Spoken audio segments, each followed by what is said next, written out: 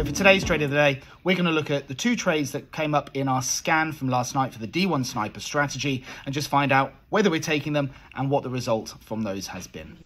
So we're going to start off with a look at Canadian dollar against the Swiss francs. There were two trades in our scanner last night, CAD Swiss and the Hang Seng. Okay, so CAD Swiss, it's not one of the fastest markets in the world, but one of the filters we have in here is that if the stop is less than 40 points, that we don't take it, largely because it generally means it's quite a choppy sort of market. It's less oomph, less vigor behind it. Remember, as a trader, momentum is your main friend, okay? So if we take a look at this buy trade here, it's really gone sideways for a couple of weeks, right? So we can see the buy trade from the 6th of March there. The stop loss, look on the left-hand side, 22.9 points. Which is below 40, obviously. This renders this a no trade. It's less likely to have much fizz behind it. It's more likely to be a loss-making trade. That's what it really comes down to. And it was, you know, and it chopped back and we would have had a loss, but we didn't take it anyways. Again, it's part of the filters in order to remove the likelihood of a loss. Same thing here. You know, this particular trade here, again, it's only 7 points to its aggressive stop. Again, more limping into a trade over the line than actually a real umphish, it's not even a word, type opportunity. So that's kind of gone nowhere. Let's have a look at the comparison to that though, which was the Hang Seng, which was a buy trade from last night. So you can see there the buy, okay? So nice big candlestick taking out those previous bars. Now this is a big stop because it's an index anyway and big separation, but you know it's more than 40.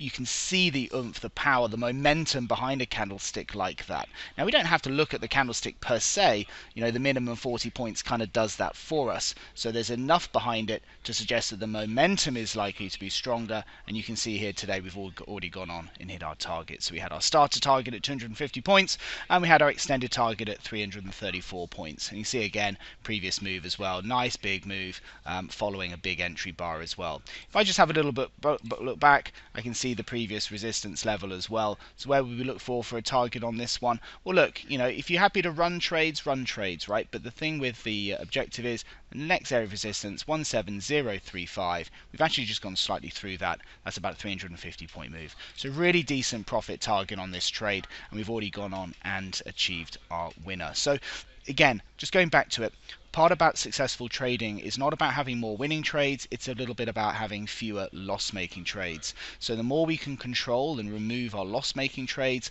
the better our trading will naturally be. Want to learn how to find profitable trades like this?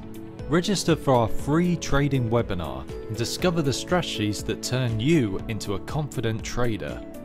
Prefer a more hands-on approach? Schedule a one-to-one walkthrough with a senior trader. See our software in action and get those questions answered, and take control of your trading journey.